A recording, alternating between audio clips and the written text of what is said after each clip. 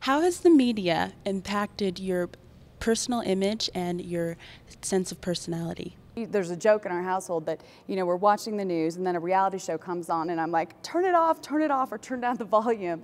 And now as a mother, I'm more protective of the volume and the noise and the hysterics and the vitriol and all the damaging language and images that we see vis-a-vis our sort of modern mainstream media. So I'd love to have a better sense of humor about it, and it's something I'm working on. Rachel Maddow in our documentary has this incredible ability to deal with negativity in the media with grace and humility and humor, and I'm hoping to emulate that at some point. So you interviewed a lot of women of many different ages and generations. Did you find that women of different ages had different views on women in the media?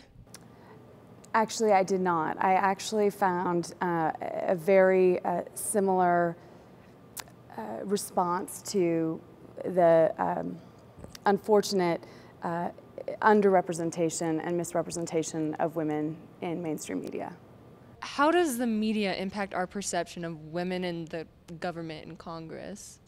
Unfortunately, the media is sending these messages that there's a double standard when it comes to women.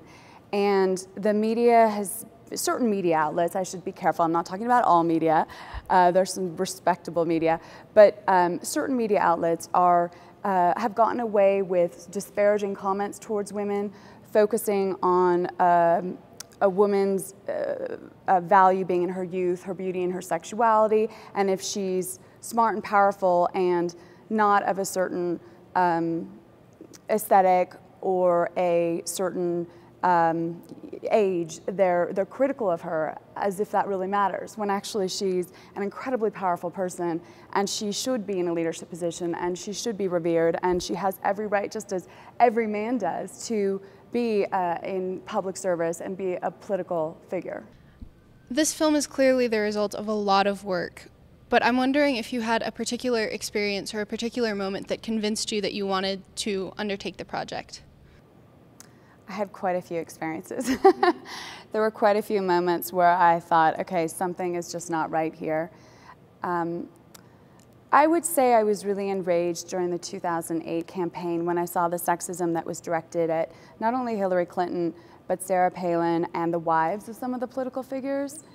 And that really made me recognize that there was something wrong and that there was something in our media that was allowing disparaging comments and limiting comments about what it is to be a woman that was ultimately sending a really unhealthy message to our culture and to our community, that it's okay to disrespect women. Your film has a clear relevance to women and men today, but do you have a specific target audience, and what would you like them to take away from your film? I would say my target audience is young women who feel disempowered and feel vulnerable given the onslaught of the media's negative messages. And I want them to feel, as a result of the movie, a sense of inspiration and knowledge and that they have power and the ability to change things, and that they can stand up to media injustice and media misrepresentations and media underrepresentation.